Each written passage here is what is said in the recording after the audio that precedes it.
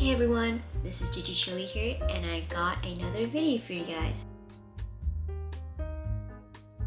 So for this video, I want to focus on the newly released Pastel collection or Pastel bundle from the Holo Taco brand. So when I actually received the Holo Taco Pastel bundle in the mail, I opened it up and I just fell in love with the colors. These colors just go really well with each other. So I actually water marbled my nails and they look great. And honestly, the coverage looks really good. So I can't really complain about the colors. It's definitely a mark of quality from Holo Taco for sure. So what I wanted to get into this video is just, I wanted to do an interesting kind of experiment. Since I've already painted my nails, as you can see here, I wanted to paint something else with the Holo Taco Pastel collection. So what exactly is it? Since we are going into the spring season real quick, and also Easter is coming up, I was actually thinking, why not paint eggs? Not just regular paint. I was thinking of using the pastel nail polish that I received in the mail. So I'm not going to be using regular eggs just because like the surface and the size is too big. So what I'm going to do is I'm going to be using quail eggs. I actually have 6 of these in total that I have not used specifically, well, coincidentally, because I had them left over from cooking something. So I'm actually going to be using these kind of like an experiment or a test. So keep in mind that this is all in good fun. This is nothing to be taken seriously. This is just like for my entertainment and also maybe for yours. So what I'm going to be trying to see is how good is the coverage from the pastel collection, and we'll see. So I'm going to be doing a full coverage if I can of the eggs here, and then I'm going to do like little cute little designs, and then we'll see from there. So again, I need to reiterate, this is just for fun. So this will be a fun little experiment that I will dub the artsy quail egg test. Hopefully these little quail eggs will give you guys some inspo or some great ideas of what you could put on your nails, or maybe even ideas for Easter. So we'll get into it. Okay, so pretty much I got here are my 6 quail eggs here. I got the package still. I didn't want to throw that out just because I figured that maybe I could just use this little case here so I can, you know, quickly paint them and then just put them in to sit and dry. I got all of my nail polishes set up and pretty much ready to go. I also had my nail art brushes kind of sitting in my closet and collecting dust, so I brought that out. I took about, I think maybe 1 or 2 nail art tools that I needed for this experiment. As you can see, these eggs are pretty much all speckled and have a lot of dark spots. Okay, so the first color is pretty much Pinky Swear, the aka pink pastel nail polish, and I put it on and it is a little sheer, which is fine. It did take me a while to actually paint the eggs here just because I didn't really have a holder to hold the eggs in place while I was painting them, so I had to be kind of careful to rotate the eggs while I paint around it. I even had it kind of standing up and then my finger on top of the egg to kind of paint around it carefully. So the first layer wasn't too bad. I can still see some of those speckled spots on the egg there, but overall the coverage was good. Not great, but good. Again, nail polishes aren't really meant for quail eggs or any other product. It's actually just meant for your nails. And then I move on to Rest in Peach, and I found this one a little more shaded than the pink. Maybe it's just the egg. This egg is actually a little bit darker than the previous egg, so I still, you know, quickly try and paint it. What I did find was that the egg actually kind of had like a sticky, kind of moist exterior, possibly because I took it out of the fridge and it still kind of had that kind of moisture from the fridge. I think that's what happened. So when I actually painted it on this egg here, or on these eggs here, like they were really sticky for some reason. And I think adding nail polish just made it even more tackier.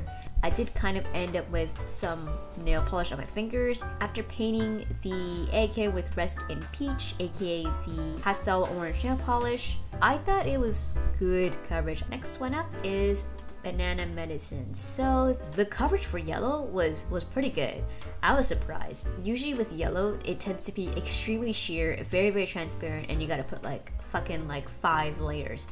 But in this case, it was actually quite opaque, despite the fact that the egg was speckled and had a much more darker shade than yellow. I was actually quite impressed by the coverage with just the first layer. So you can see here that the egg was mostly covered. It looks quite nice actually as a little like pastel yellow quail egg. Next up is Crime and Punishment, and in terms of coverage, this is on par with I think Pinky Swear. Next up is the blue. This one is actually on par with the orange as well in terms of coverage. So far it's more sheer for a blue color. There's something interesting about the blue where like it was a little more watery. Maybe it's just me, or the fact that this egg just could not take the blue, or the fact that there was already nail polish residue sticking on my fingers that it took some of the blue off of the egg. And then the purple as well.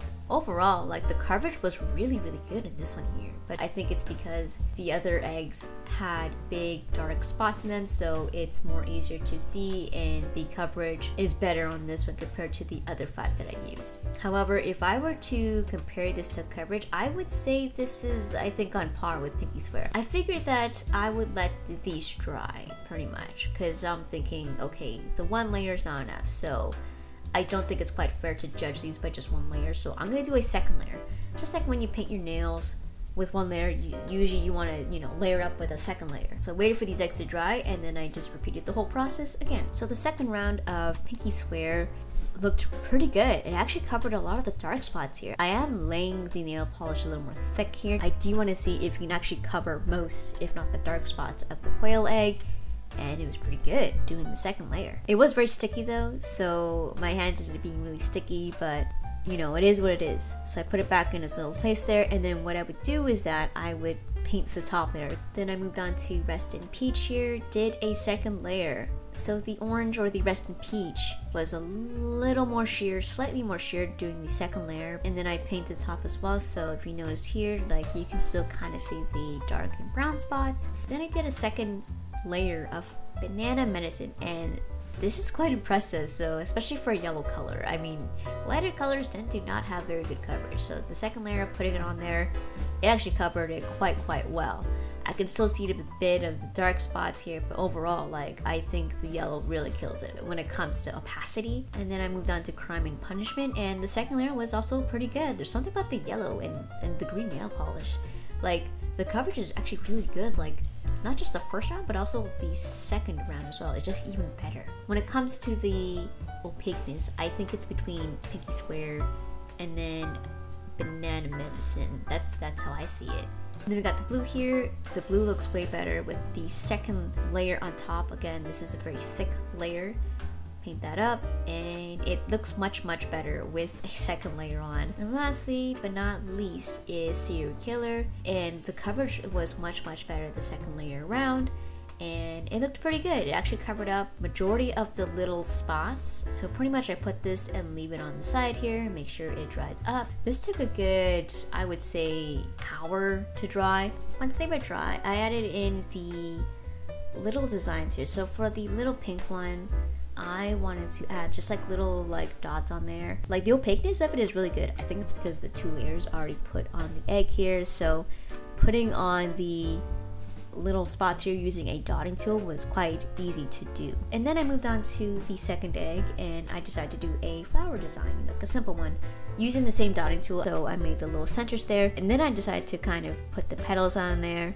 This did take a while though, but not too long. Overall, it was very simple, and it looks really nice. You can actually see how opaque the nail polish is on top of the Rest in Peach. I took the third egg, and this one was a little bit different. I want to actually sponge on the nail polish. So I took 3 different colors, put it on a sponge, and then just dabbed it on. I dabbed on a good amount. I did need to reapply more nail polishes and then did a few more dabbing, but overall, like, the coverage is like perfect. And then the fourth one, I wanted to create stars, but I think I kind of fucked it up. So instead of that, I just made these little crosses on there, or diamonds, if you guys can see that. And I used a little paintbrush, but there's something about the orange. It just wasn't as opaque as I hoped it to be, so I had to do just the 1 layer this time around, and hoped that the second time around that it would look much more opaque. And then I moved on to the blue one, Too Good to Be Blue. And this one here, I wanted to actually water marble it. So this one here, I kind of messed up. I don't think I did it properly. So what I did was a few more times, so it got really thick. As you can see here, like the coverage is fine with the water marbling. However, you can kind of see like the bumps and the bubbles and the bits from the nail polishes. I think it looks cool. I'm not a fan of like the bumps here. So in terms of coverage, looked really good. In terms of like the mixture of all the colors, I think it looks cool. And then the very last one for serial killer, I decided to use the dotting tool. I think the same one. And I create little heart designs. It doesn't quite look the best, but I did what I could with my skill and with the tools that I had. And the pinky swear, like the little designs looked pretty good. Like it is a thick layer when you're using the dotting tool, but the coverage and the opaqueness looked really good. After some time has passed, I went back to my little crime and punishment egg. I went on and just did another second layer, and the second time around it was much more opaque and it was a lot more visible seeing like the little cross designs or the little plus signs on there. So once all the eggs were done, I let them dry overnight. The next day is when they were all completely dry. This looks pretty good. I like the pinky swear with all the little like dots on there. It looks really cute. The orange looked pretty good with all the flowers, and the blue really stood out and popped out. I quite like this one too. My favorite is actually this one here, just because you got the little sponge effect and it's all like a gradient. You can still see the little like sponge kind of textures on there. I actually really like this one. It definitely had the best coverage. Crime and Punishment looks okay. It's not the best, but not the worst. I think I regretted using orange on green. I could have easily used, you know, purple or one of the other nail polishes with a better coverage on there. But I think the designs really popped out. I thought it was alright. The water marble design or the water marble testing looked okay. I can still feel like the ridges, and you can definitely see the textures kind of pop up from like the overdosage of water marbling more than once. But it looks kind of cool because you can definitely see all the other colors, and it's very visible, like where the separation is with like the yellow and the blue and the orange and the greens, for example.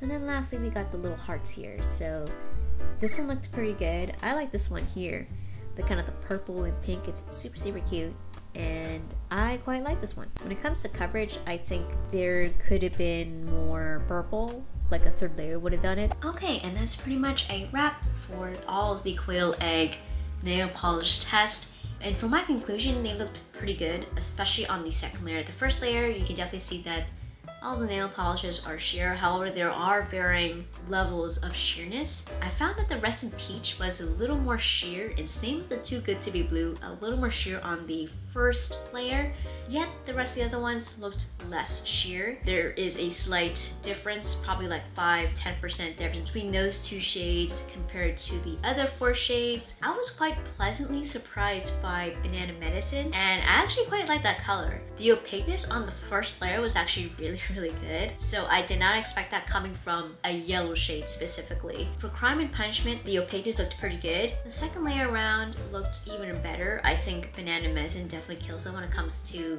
opaqueness for the second layer. Honestly, it looks really good. I think the one disappointing coverage that I found, that the Rest in Peach and Too Good to Be Blue, like the coverage wasn't as good. Not to say that it was terrible, it wasn't completely obvious, but it's definitely noticeable in terms of coverage when it comes to painting the quail eggs. Overall, this experiment was pretty fun. It was quite interesting to see how the coverage was. What did you guys think of the experiment? Please let me know. What did you guys think of the designs? What did you guys think of the coverage on these eggs? Please leave comments below. Hope you guys enjoyed the video. Hope you guys found this useful in some way or another, or informative for you guys. I'll see you guys next time.